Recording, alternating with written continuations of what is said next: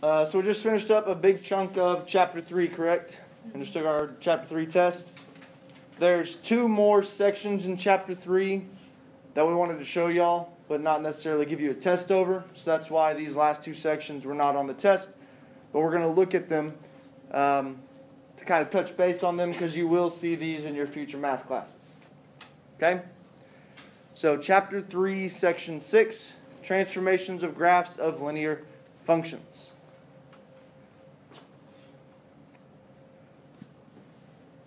So first off, we need to talk about families of functions. A family of functions is a group of functions with similar characteristics. So every linear function is a part of the same family of functions.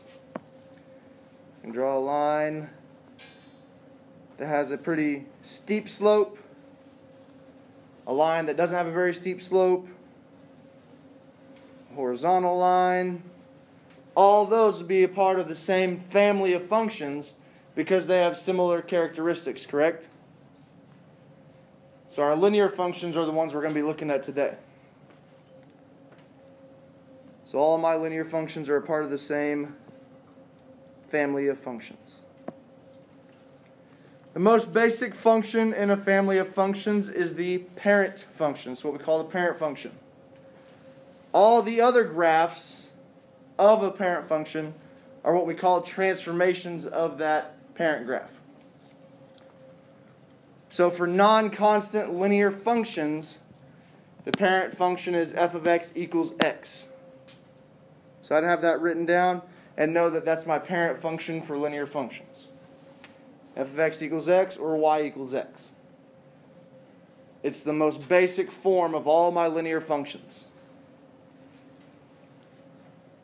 The graphs of all other non-constant linear functions are transformations of the graph of the parent function.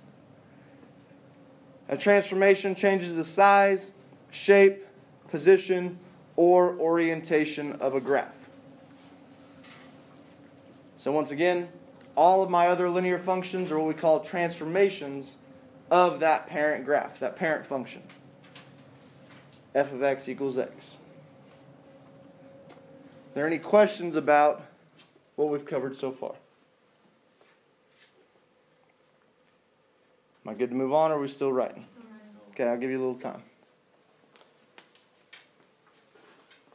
This section of notes is decently long, so honestly, I don't expect to finish them today. So take your time, write the stuff down you need to write down. Don't rush through it. We're good on time.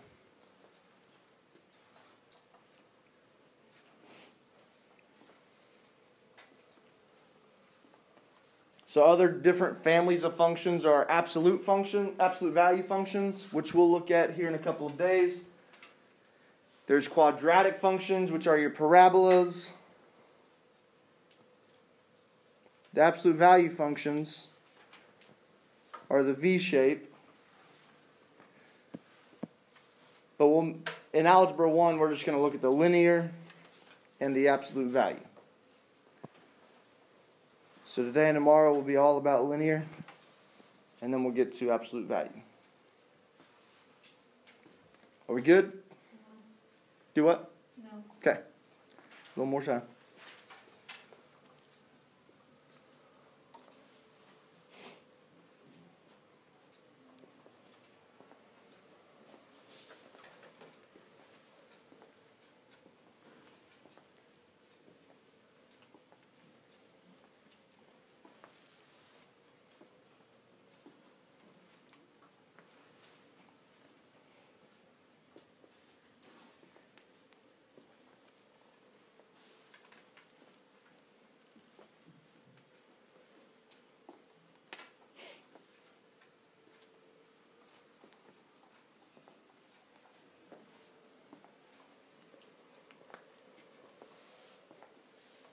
Once again, I would know that f of x equals x is the parent function for my linear functions.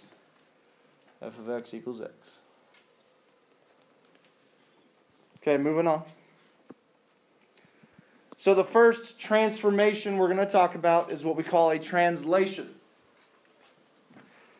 A translation is a transformation that shifts a graph horizontally or vertically, but does not change the size, shape, or orientation of the graph.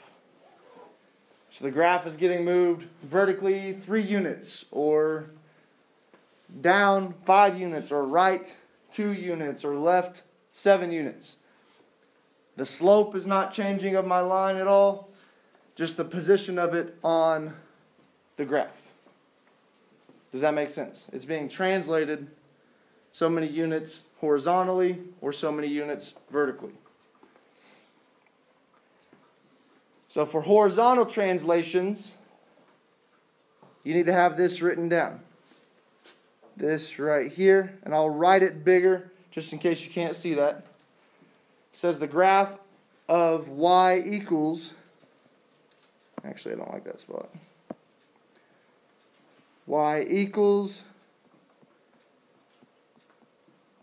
f of x minus h. You need to have that written down. And next to it, you need to have horizontal translations, knowing that that goes with horizontal translations.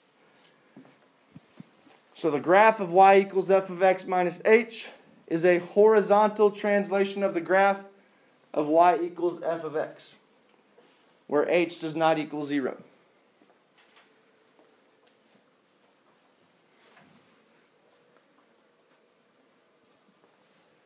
Subtracting h from the inputs before evaluating the function shifts the graph left when h is less than 0, aka when h is negative, it shifts it left, and right when h is positive, when h is greater than 0.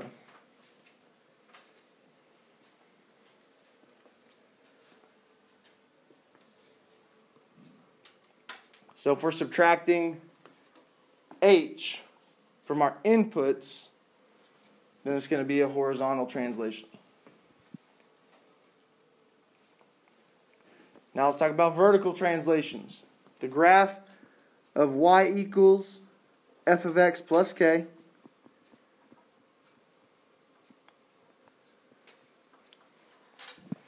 is a vertical translation of the graph of y equals f of x, where k does not equal 0. Adding k to the outputs shifts the graph down when k is negative and up when k is positive.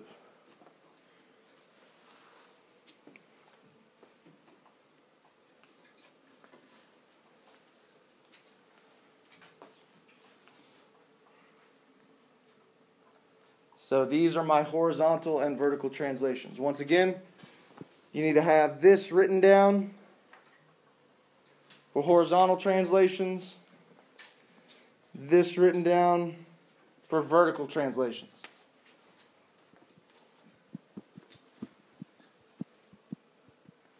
If you subtract a value from the inputs, it's going to be horizontal translation.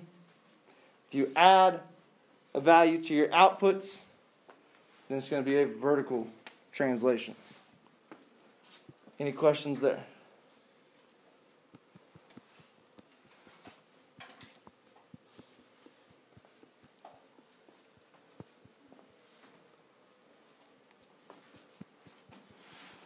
Did you guys see transformations in pre-algebra? A little bit? A little bit? Okay. I couldn't remember.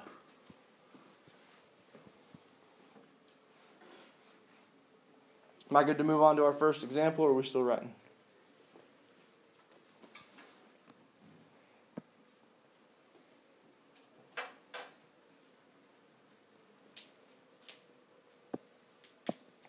Example 1, horizontal and vertical translations.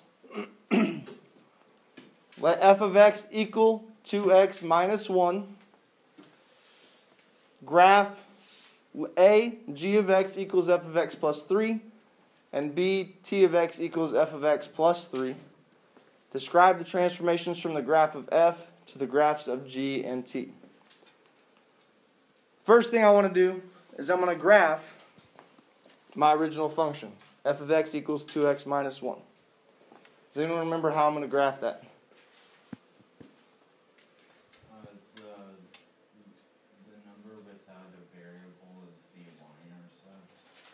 So what's my b value? Negative 1. My y-intercept, the number without a variable. What's my slope? 2. How can I write 2 as a fraction? 2 over 1. So where's my starting point to graph this? Negative 1, my y-intercept. So I put a point at negative 1 on my y-axis. My slope is 2 over 1, rise over run. So which direction am I going 2 units? Up 2 units. And how many, or which direction am I going 1 unit? Right, I'm going up 2 units, right 1. From my y-intercept. 1, 2, 1. 1, 2, 1. 1, 2, 1.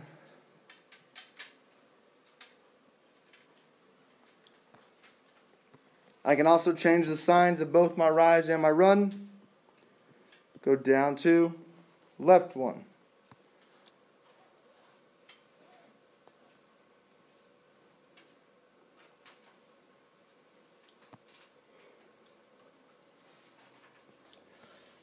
And I can connect all my points with a line. So there's my original function that it gave me, correct? Now it wants me to graph g of x equals f of x plus 3. How am I going to figure out what the function f of x plus 3 is?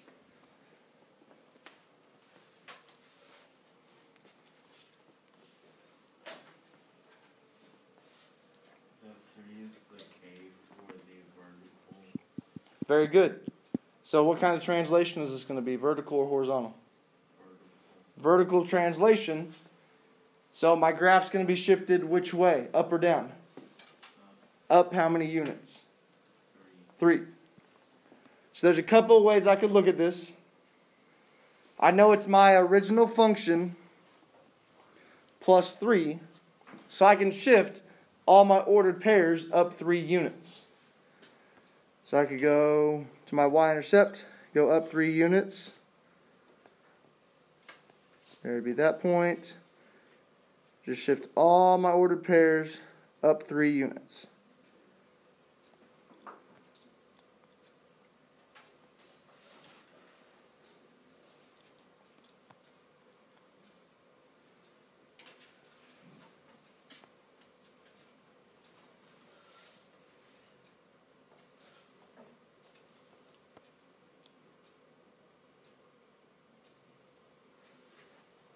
Does everyone see that? I just shifted all my ordered pairs up 3 units. So that'd be my graph of f of x plus 3, aka g of x. Another way I could have looked at this. Do I know what f of x equals? Yeah. What does it equal? 2x minus 1. So what could I have plugged in for f of x? I could plug in 2x minus 1 for f of x, correct? Because f of x equals 2x minus 1. So take that f of x out, plug in 2x minus 1. Does everyone see that? And now, like you said, just combine like terms. So what's negative 1 plus 3? 2. So my y-intercept is what? 2. Did I have a y-intercept at 2? Yeah, I did. What's my slope? 2. Did I have a slope of 2? Yep. So I could have graphed it either way.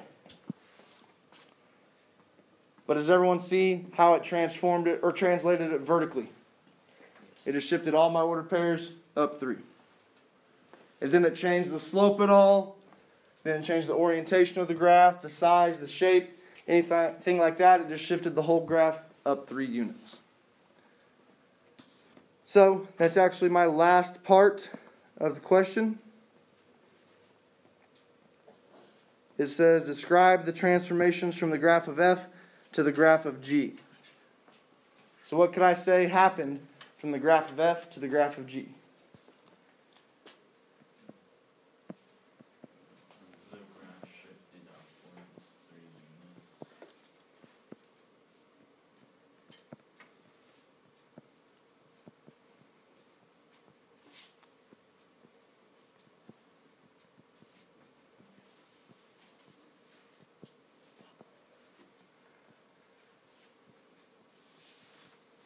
the graph of f shifted up 3 units to get the graph of g.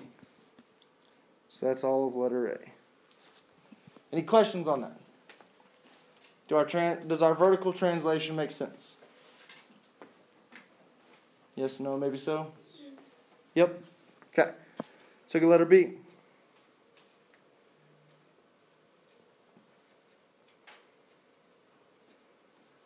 I'll keep my original graph on there. Maybe.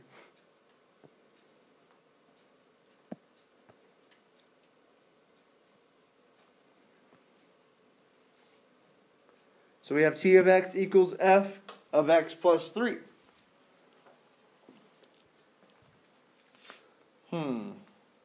Well, based on my previous slide, is this going to be a horizontal or a vertical translation?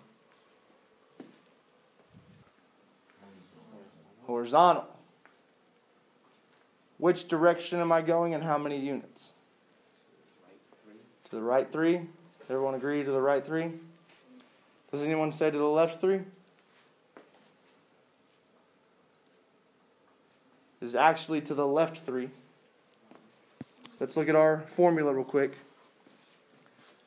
It's y equals f of x minus h. F of x minus h. Which makes that 3 a negative. Because this would be f of x minus negative 3, correct? Does that make sense?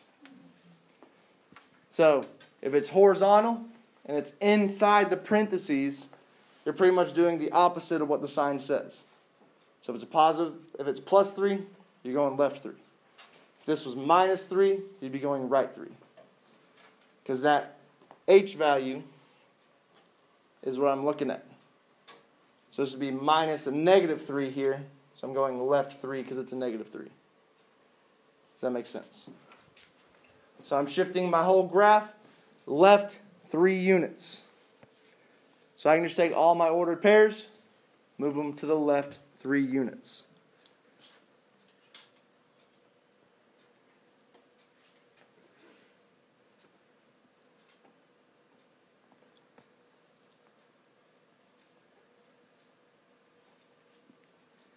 Does everyone see that?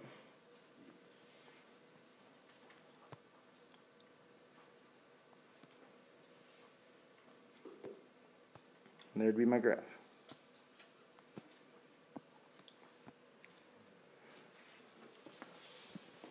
Let's look at it the other way like we did on letter A.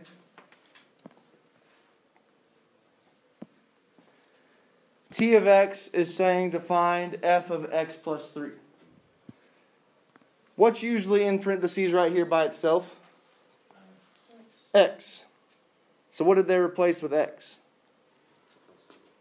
X plus 3, right? They took the x out, plugged in x plus 3. So I'm going to do that to my original function.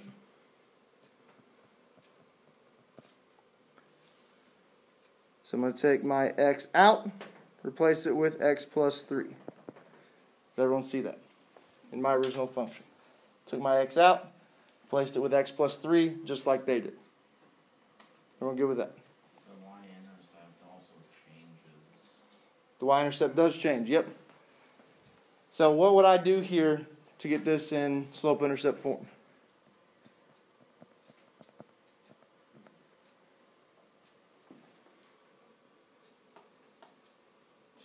Distribute.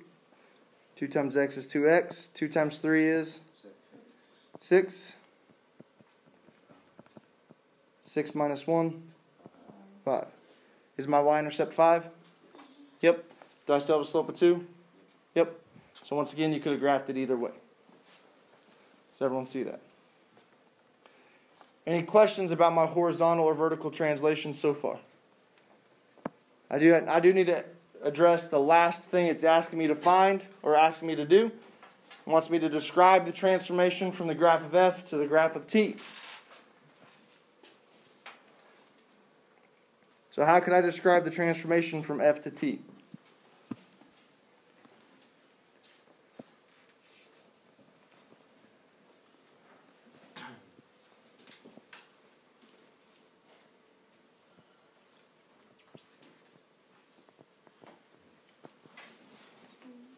The graph of f was translated left, right, up, down, left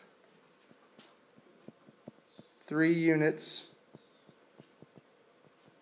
to get to the graph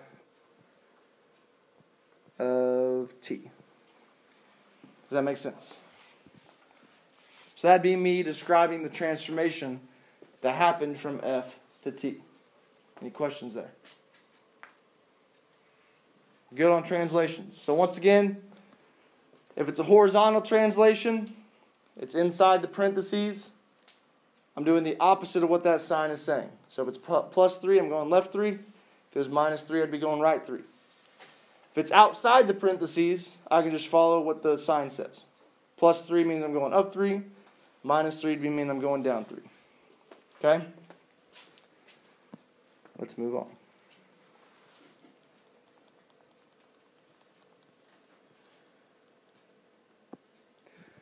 So we talked about translations. The next transformation we're going to talk about is reflections. A reflection is a transformation that flips a graph over a line called the line of reflection. Make sure we're writing this down. That way we know what each transformation is. Reflection is a transformation that flips a graph over a line called the line of reflection. So a lot of times, our reflections will just happen over our axes. So let's talk about a reflection in the x-axis. The graph of y equals negative f of x is a reflection in the x-axis of the graph of y equals f of x. So you need to have this written down with your reflection in the x-axis. Okay? That's the formula we use for reflections over the x-axis.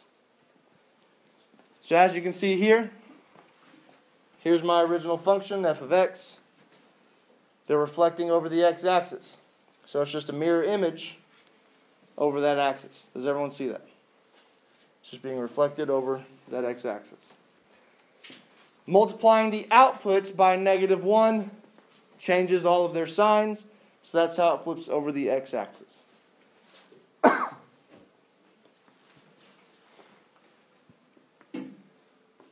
Now let's talk about reflections. And do you have a question?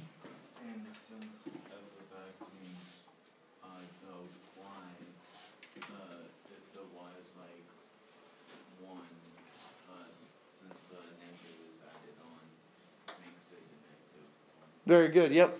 That's essentially what that's saying right there. So if this right here is the ordered pair 2, 3. Well, like it says, multiplying the outputs by negative 1 changes their sign. So my y value is my output. So changing the 3 from positive to negative, it'd be right here, 2, negative 3. That point's just reflected over that x-axis.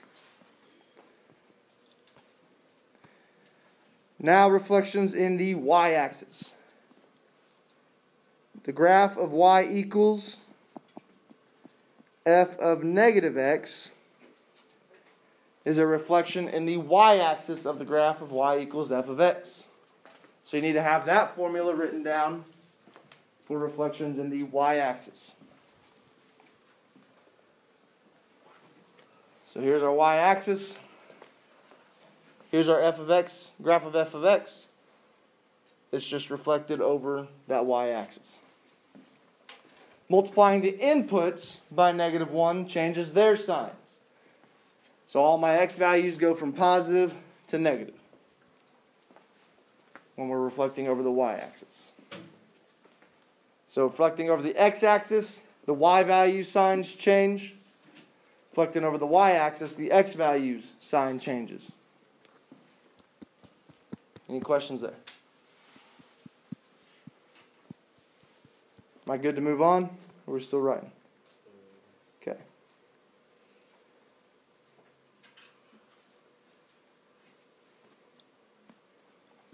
Can I go ahead and erase everything I've written? Or do we all have that written down?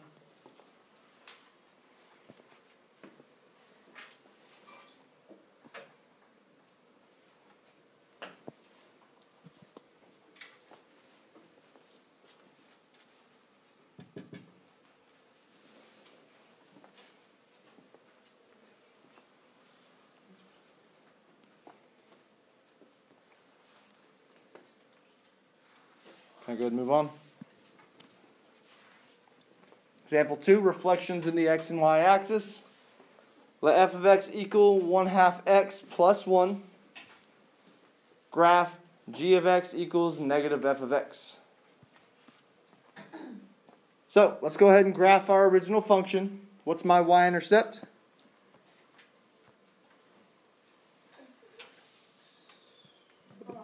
What's my y-intercept of my original function? What? My y-intercept? 1. Y-intercept is my number without a variable. So 1. What's my slope? 1/2. So which directions am I going and how many units? Up 1, right 2. Rise over run. Going up 1, right 2. Up 1, right 2.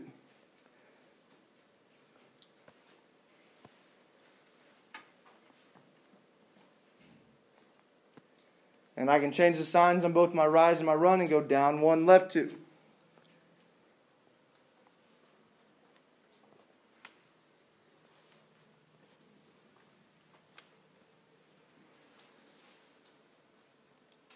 Everyone good graphing things in slope-intercept form?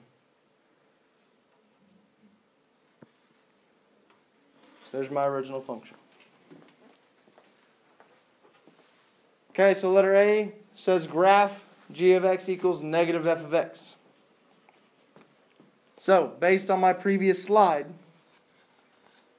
is that going to be a reflection in the x-axis or the y-axis? If it's negative f of x. X-axis, because that's what the reflection in the x-axis is telling me. The graph of y equals negative f of x is a reflection in the x-axis. So, if I'm taking my original function, reflecting it over the x-axis, what do you think I could do with all my points?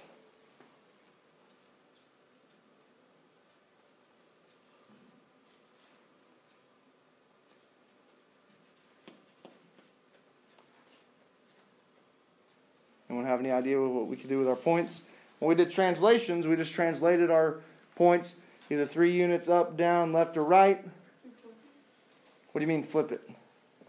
Like over, like the same way we just flip. I think I know what you're saying. I'm trying to get you to use the words that we've seen on the board. The previous one of this, you changed the f of x with the 1/2 x plus 1. So say that again.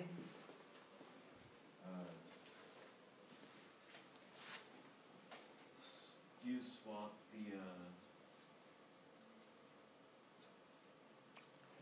We know it's a reflection over the x-axis, correct? So could I reflect all my points over the x-axis and have them the same distance from the x-axis, just going the other way? Yeah, I could. My x-axis is my line of symmetry.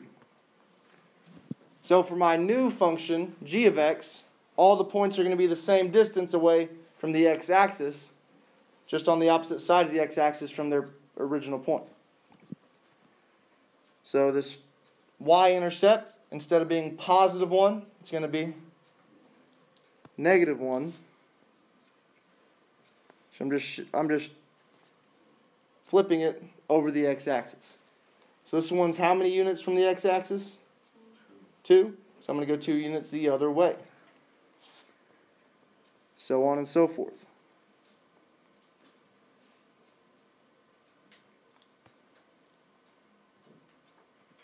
And I can do the same thing over here.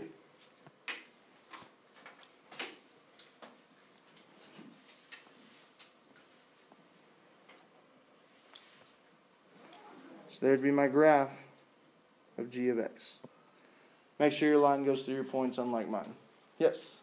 instead of doing what you did by measuring the distance, you could from the new y-intercept put the previous slope on it, except since it's a reflection, make both values and then instead of Very good. you take me into my next point that I was about to make. I can look at this g of x, and it's saying negative f of x. It's multiplying negative 1 times my f of x, correct? So I can do that exact thing. Plug in f of x, which is 1/2 x plus 1. What do I have to do with that negative? Distribute it. So g of x would equal negative 1/2 x minus 1, which I'm pretty sure is what you were saying, correct? Takes my y-intercept, changes the sign of it, and then it changes the sign of my slope as well. So instead of saying puff puff positive, slope dude is now saying nice negative. Correct? So you can look at it either way. If you like doing the formula way, looking at it like this, plugging it in, getting a whole new line to graph, use your y-intercept, use your slope, that's great. Questions on it? Now I need to describe the transformation that occurred. So the graph of f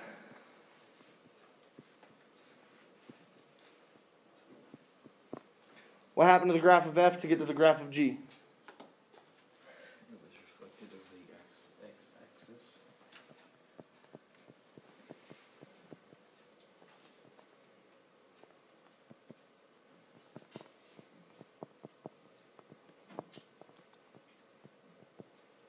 To get to the graph of g. Any questions on describing the transformation? We want to use the words reflect, translate, translated. We want to use all those words that we're seeing in our notes. Okay? Let's make sure our phones are away. I don't want them out on your desk or anything. I want them in a pocket or in a bag. Please and thank you. Questions on letter A? Can I erase and move on? Okay.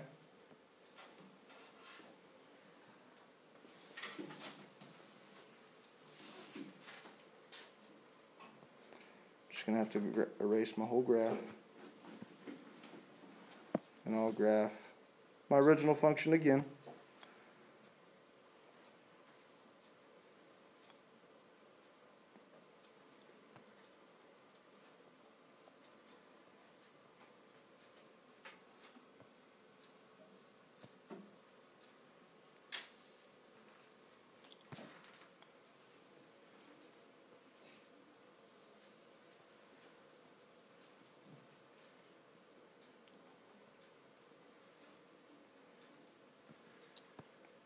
Letter B. T of x equals f of negative x. So what kind of reflection is this going to be? It's going to be reflected over my y-axis. So I can do both ways that I did on letter A. I can just take all my points, reflect them over my axis of symmetry, that y-axis.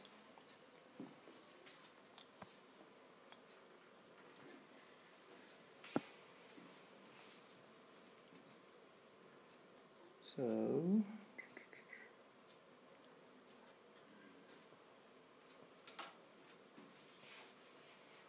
just like this.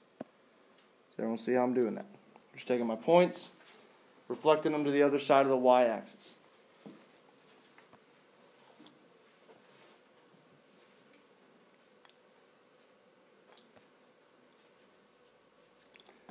So there would be my graph of t of x. Once again, what did they replace with x here? Negative x. So for t of x, I could do the same thing. Just replace x with negative x in my original function. Does everyone see that? So, what's 1/2 times negative x? Negative 1/2 x. So I could have done that and just graphed this new linear function. Y-intercept is 1. There it is. What's my slope? Negative 1/2. Down 1, right 2. Down 1, right 2. Up 1, left 2. Up 1, left 2. Okay? Any questions there? Yes? We only have like 8 minutes left of class.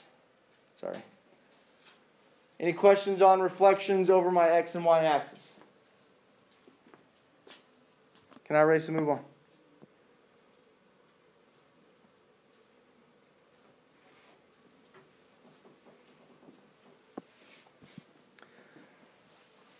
Now let's talk about the next transformations. We call them stretches and shrinks. So this will actually change the shape and size of our graphs. You can transform a function by multiplying all the x coordinates, aka our inputs, by the same factor a. When a is greater than 1, the transformation is a horizontal shrink because the graph shrinks towards the y-axis. When 0 is less than a is less than 1, the transformation is a horizontal stretch because the graph stretches away from the y-axis. In each case, the y-intercept stays the same. So horizontal shrink is where it's getting squeezed in towards the y-axis. It's getting squeezed inwards. The horizontal stretch is getting pulled outwards away from the y-axis. Does that make sense? That's why it's called a stretch and a shrink.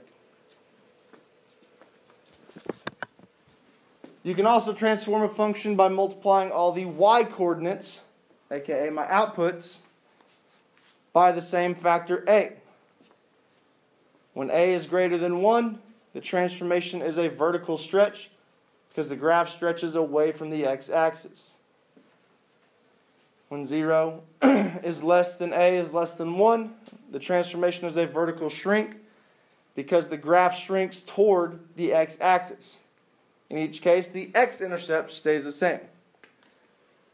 So similarly, a vertical stretch, it's being stretched away from the x-axis. It's getting pulled away from it. Vertical shrink, it's getting squeezed together towards the x-axis.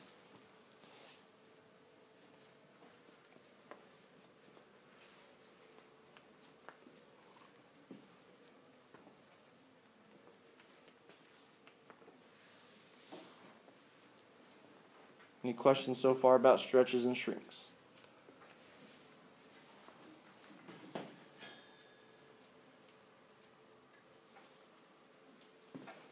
We still writing? Okay.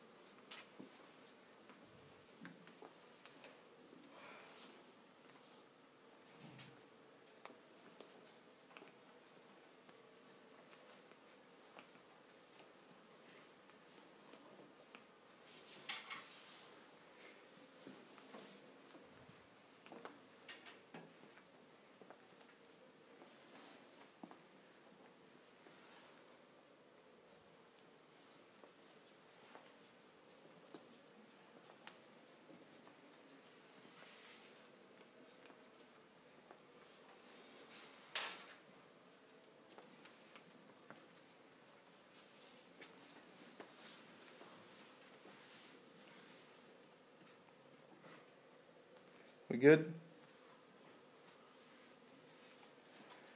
Okay, I know this is a long day of notes. This is where we're actually going to stop. So we'll finish up these notes tomorrow, hopefully. So make sure you come prepared tomorrow to finish up the notes. What do you think we have for homework tonight? No homework tonight. Okay? You're welcome. Unless you have a bunch of missing work, then you need to be working on that work. I'm going to be looking at assigning lunch detention / ASD if you have a bunch of missing works. If you have a bunch of zeros. So make sure you're getting that stuff turned in so I don't have to assign you lunch detention. Everyone good? Any questions before I stop my recording? When you say a bunch, do you mean like excessive or just here and there? Excessive. Any other questions before I end the recording?